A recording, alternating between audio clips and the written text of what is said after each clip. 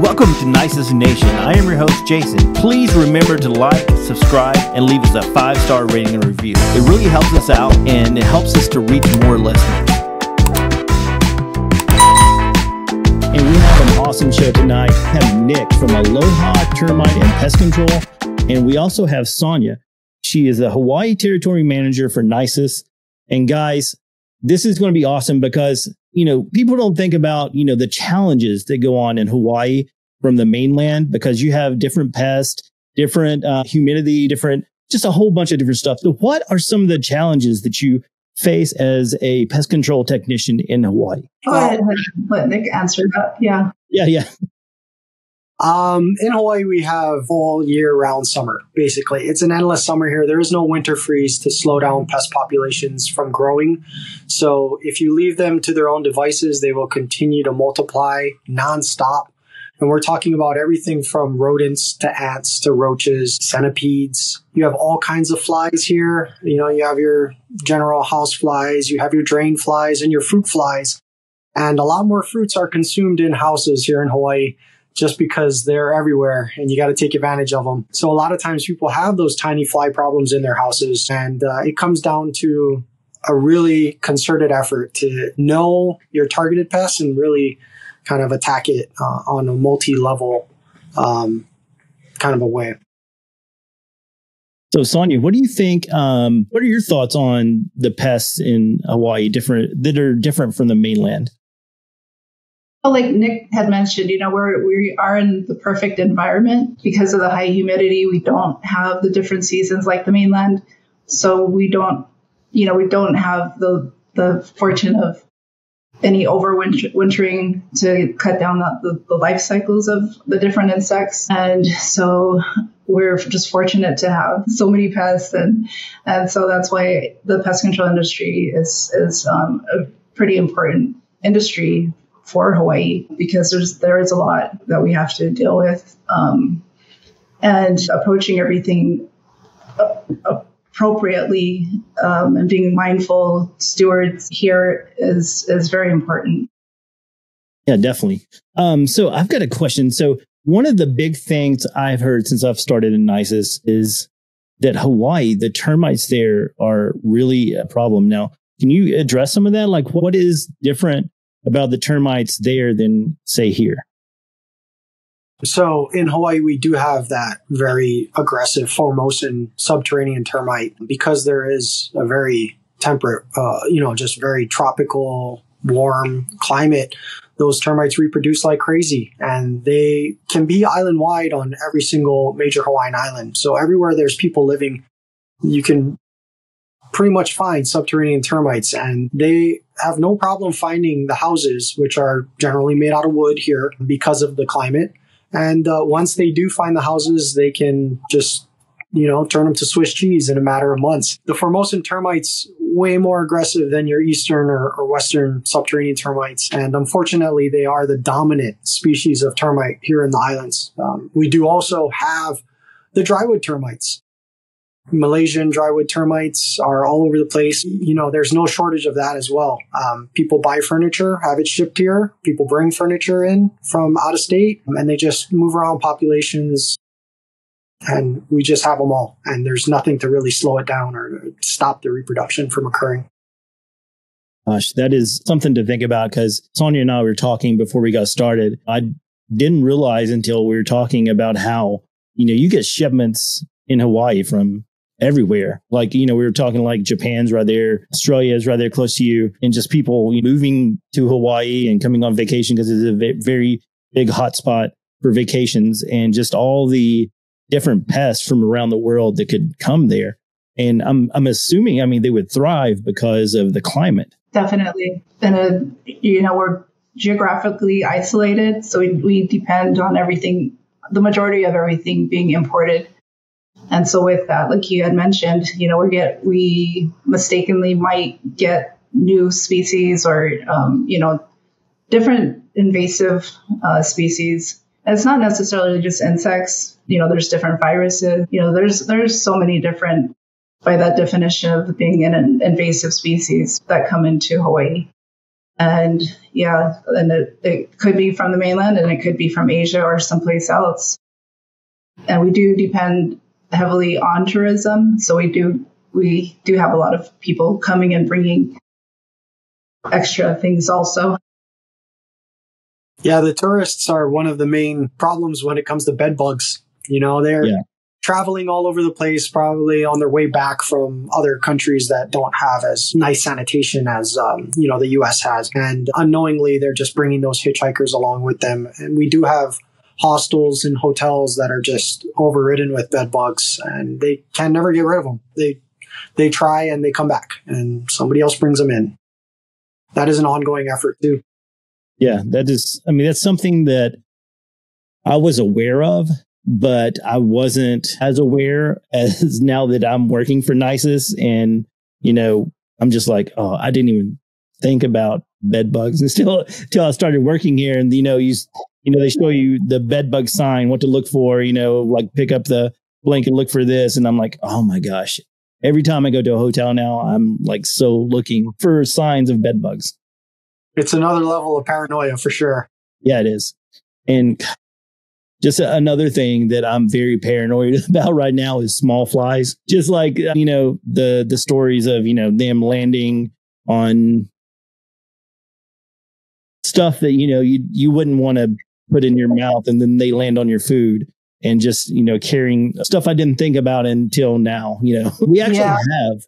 Now, I'm going to say real quick, because I'm embarrassed by it, but I have kids. So we got some produce and we brought, some fruit flies into our house. And kids being kids, sometimes they don't always throw away the banana peel, and you'll find it like under the couch or something like weeks later. Well, that happened. And so right now we have some fruit flies I'm working on getting rid of. And I'm just thinking that, I'm going to have to crawl everywhere and see what other kind of fruit is laying under a chair or a bed or something, because, we have 3 kids. So I'm sure they've taken fruit in their room and just not thrown it away. And it's in a corner somewhere where I haven't seen it yet, because I am fighting these fruit flies like crazy. It's interesting. And just knowing that one little banana peel caused such an issue. And so, and those are things that commercial kitchen workers, they don't think about those things. And so they overlook that. They don't clean up properly, and that leads to issues. And it's not until you reach out, you teach them that, okay, well, this is one of the causes of your problem. It's not just for us to come in there and spray or, wave our magic wand and take care of it for you. Those little things are what the cause of the problem is. Yeah. So I have a question. Speaking of commercial kitchens, so do you deal with commercial kitchens, Nick? Yes, we do a lot of commercial accounts. Okay. So what is one of the big things in Hawaii that you have to deal with in commercial? Is it the same thing like, like roaches and flies, just like we do here? Or is there anything else that you may have to deal with? Because like I said, I'm not really familiar with all the species of insects that are in Hawaii. I know that there are different things out there that we don't deal with here, but, I didn't know if there was something else that may, may cause a problem for you guys. It really depends on the kitchen, the sanitation standards that the business has in place. The most common, I would say, hands down, is German roaches. Okay. Almost every commercial kitchen that we've gone into has had some kind of a German roach issue at some point or another. So when we enter those jobs, what we want to do first is a complete flush. We want to get in those cracks and crevices. We want to drive out populations that might not be visible to make sure that those populations don't rapidly increase. Another very common one, unfortunately, for those restaurants that are in downtown Honolulu, which is our metropolis here, are going to be Nore rats, roof rats. They are, we have a very dense population in the Honolulu area, and the rats they know their way around. The roof rats know their way around power lines. They know their way around the trash bins and the trees that are integrated into our, city layout. But the sewer rats, they just can run rampant in our aging sewer systems and come up through all of these different points of entry into restaurants. And they're very difficult. Sometimes you can't access where they're coming into a restaurant. It could be through a hole that was gnawed out behind a giant walk-in fridge. And you can maybe crawl on top of the fridge and see that hole, looking between the wall and the fridge, but there's no way you can access it. And there's no way the restaurant is going to pay for construction to take place on that scale. So in those kinds of situations, we can only do management long-term and make sure those populations are under control, and prevent, all of our customers getting dinged by health inspectors and prevent customers from getting contaminated food. That's something I really don't think about where I live, because my town is pretty spread out and we don't really have like large sewer systems. So I really haven't, we have mice, like field mice and stuff like that come in, that I've had come into my house. I have 3 cats and they're worthless. Seriously, they're afraid of, like, if a mouse comes in, they run from it. But they're like tiny, little guys. But yeah, we don't really have, where I live, we don't really have a rat problem. Maybe downtown, but we still don't have a large sewer system like you would think of, like in a large city. But that's something I'm really not familiar with, is rats. But I know that, there's a lot of diseases and stuff that can come with rodents. And that's no good in any situation. I think it's important to note that because we are in Hawaii, everybody likes to enjoy the open air. And so a lot of the commercial restaurants or commercial buildings they're all open. That poses, a problem. It makes it harder for the pest control operators to do a really good job. But so they deal with, because the area that Nick was mentioning, Honolulu, Waikiki, that whole area, everybody wants to go downtown and enjoy the ocean, enjoy the beach, and eat. And so it is a big challenge. What do you think the largest pest control issue is in Hawaii at the moment? Is there anything that's really getting to be a very big problem? I know we talked about rats. That seems like a pretty big problem, but is there anything that subsedes that, or, there's something that's just greater? Right now, I'd say the invasive species, especially the little fire ant.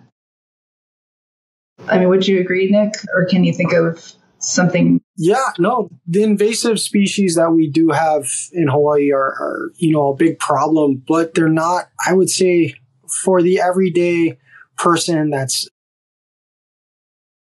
in their house or at work, they're going to be experiencing roach problems and those little fly problems on a regular basis. I think those are the things that drive people crazy. Those are the things that really prompt parents to call pest control professionals very quickly, because they don't want their kids to be exposed to the roaches or the flies. And it's not comfortable when you come home from work and you're bombarded with these invaders, going through your kitchen or flying around your head, and you're just trying to relax. That's a really big issue. Termites is always an issue. I think we do have a pretty good handle on that, given how long we've been battling termites here. You have different options, spot treatments, fumigations, and then you have those pre-treatments available. You have those, pre-treated lumbers that you could build your houses with. You could do liquid ground treatments prior to building your structure. There's a lot of preventative things you can do, but termites are always at the forefront of people's minds. Property costs here, they're so high. It's ridiculous what you would get charged for a 2-bedroom, 1-bath house, cottage, say, on less than an eighth of an acre. It blows your mind. And then a lot of times these houses are not even on land you can own. So if you think about what people are actually owning, it's that structure itself. And they can't bear to imagine some tiny insect eating away at the most valuable thing that they, possess. So I believe you. Okay, guys. I was wondering, what exactly do you do to combat the invasive species that you have to deal with? So invasive species, it depends on which one you're dealing with. Right now we have 2, I would say 3, personally, very pressing invasive species that we need to take care of. And one is the little fire ant. It's this extremely tiny ant that will bite you and repeatedly sting your skin, making it feel like your body is on fire where that's occurring. Their numbers are so high that if you're in that situation, usually it's not just one ant doing that. It's a whole bunch of ants, and it can feel like an electric burn. And so that is a very hard species to tackle because of its size. It can nest anywhere as well. It can be in trees, it can be in structures, it can be on the ground. You just never know until you actually encounter them and you start getting stung by them. And so that's one of the issues that we're dealing with. Another one that's very prevalent is going to be the coconut rhinoceros beetle. That is the largest insect in Hawaii right now. It's about this big in size. Sorry, just to put it into reference to my actual head so it doesn't look bigger because I'm closer to the screen. It's about this big in size. It can fly over 2 miles in a single night, and it devastates coconut trees as well as other monocot plants, like all other types of palms. Our native Hawaiian lo'olu palm, which is a very beautiful fan palm. It'll even get into pineapples, bromeliads, a lot of the staple agricultural products here in the state. And then I'd say the third most pressing invasive species at the moment is going to be our rose ring-neck parakeet. And that is a pretty little green parrot that was originally released into the wild back in like the Fees, I believe. And then it's just spread like gangbusters since then. Now they're everywhere. And what they do is they fly in flocks up into our agricultural lands, and they do devastate agricultural products. They feed on fresh fruits, which is what a lot of our ag is. And they, can ruin tens of thousands of dollars of product per month for these ag growers that have to wait for months and months and months for a plant to actually produce anything. So we're trying to help out with those three sectors. The parrots are a very difficult one. They're smart. They have a very hard beak, very hard to cage, very hard to catch. The beetles, they live in these palms. If somebody has them on their property and they don't want to pay for treatment, what are you going to do? They could just fly and get into somebody else's trees. And those ants, you could treat a single house, but if the neighbor doesn't want treatment, so there's efforts on all fronts on that. We're trying to make that.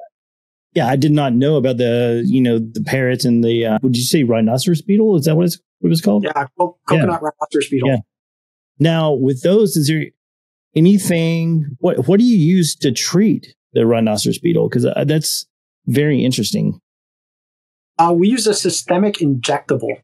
Really? So that's a product that just got approved by the state not that long ago to be used on our coconut trees.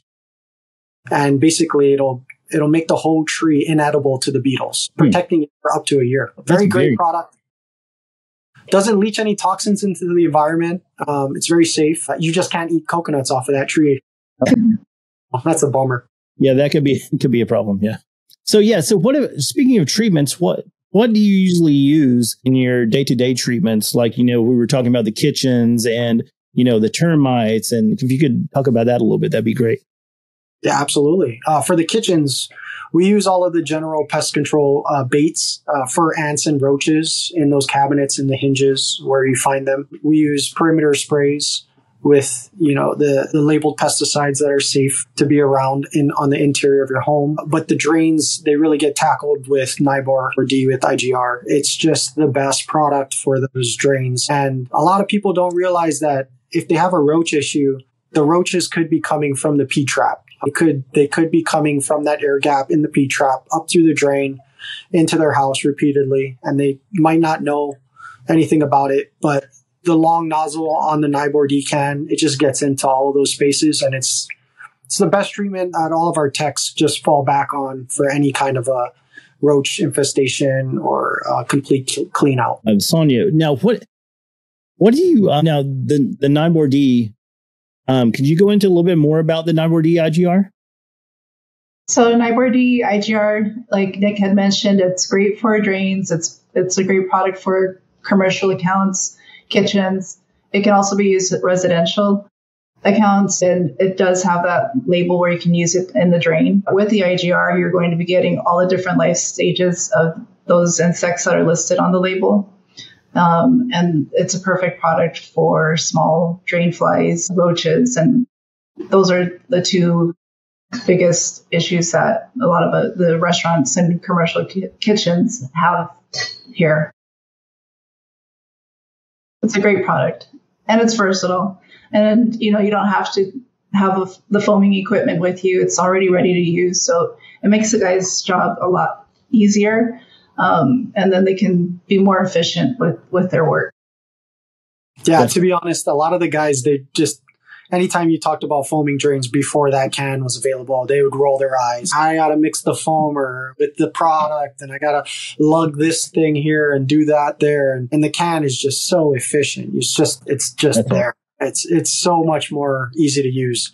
And all of our services have had great feedback once we started using that as part of our protocol, our treatment protocols. That's awesome. Yeah.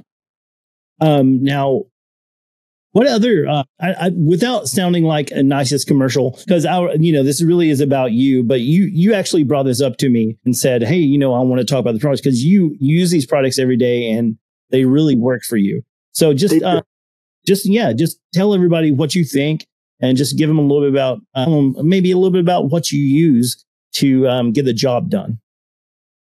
So in my position with Aloha Termite, I am in charge of education for the state. We are statewide, and I do train a lot of our guys on formulations and mode of action and what active ingredients are and why it's important to do an IPM, integrated pest management program for every account and why you should take detailed notes. One of the things I just really wanted to mention was these Nisus products, with the borate. It's just a great product when you don't have to worry about resistance with that. You also know that it's safer for the environment than some of these other AIs that are out there. It's not going to leach as much toxins into the environment, which in Hawaii, it's a big concern. We care about our land. We care about our environment. You don't live to work out here. You work so that you can enjoy your life outside of it. A lot of people, they're spending time in the ocean. They're spending time hiking, and they don't want to be cross-contaminated with anything. So when you use Nisus products, you do have that sense of assurance that you're doing the right thing for your targeted pest. There are a lot of products out there that work great. Nisus is one of those products that works great. And if you have the option to choose one over the other, I don't know why you wouldn't choose it. We use the ant baits, the probate on a regular basis, and we had great results from that. So, we're using them now on a regular basis around our properties that have a lot of activity, and not only for ants too, it's for other insects. It definitely does cut down on the numbers, and we can use less products in general. So I'm a real advocate for it, and I like to make sure that people are using that. And part of that integrated pest management education that I like to do with my techs is also educating the customer on what they can do going forward. Sometimes it's things that are out of our control. It's those cultural changes, those behavioral changes that you have to strategically verbalize to customers and explain to them. Sanitation is very important. Removing this is very important. Getting rid of that is very important. Taking away the attractant, that is going to do way more than any spraying that I could do. Once you get rid of those banana peels, you won't have as many flies around. Yeah. So I do have some Nabor DIGR here, so there you go. I'm prepared. But those are conversations I just have on a daily basis, and just wanted to make sure that the word gets out on that. Yeah, thanks, man. That's great. I'm so happy that you're enjoying our products. It's always great to hear because I being new to the pest control industry, I'm using our products now currently. Like I use Backup all the time. That stuff is so amazing. I can't tell you guys enough how much I have three cats, and anytime they have an accident, and 3 kids for that matter, anytime they spill something or just that Backup just works. It works. I don't know what else to say. Yeah, we do. We have some great products. Yeah, definitely. But I want to thank you guys for coming on. This has been a great conversation. Sanya, Nick, it's great. Do you have any closing comments you would like to say? I don't, but thank you for having us and focusing, on Hawaii specifically. I really appreciate that Nick was able to be on here with us, and thanks, Jason. Yeah. Hey, Nick, real quick, can you tell people in Hawaii where to find you in case they need some help with pest control? Sure. If you're on any island, if you're on the Big Island, Oahu, Maui, or Kauai, if you just look up Aloha Termite and Pest Control, if you look us up on Google, we will pop up. And we do service the whole state. So wherever you're located, we'll come out there, and we try to get out to people as soon as possible. We'll leave no stone unturned looking for those pests that you're having problems with. And we do have a lot of different treatments available, from general pest control to fumigation to even those specialized invasive species. All right. Well, thanks, guys, again for joining me. And once again, this is Nisus Nation. And if you could, please like, follow, subscribe, ring the little bell icon down there to get notifications when we go live. And also, guys, just thanks so much for being a part of Nisus Nation. And we'll see you next time. Bye. Thanks.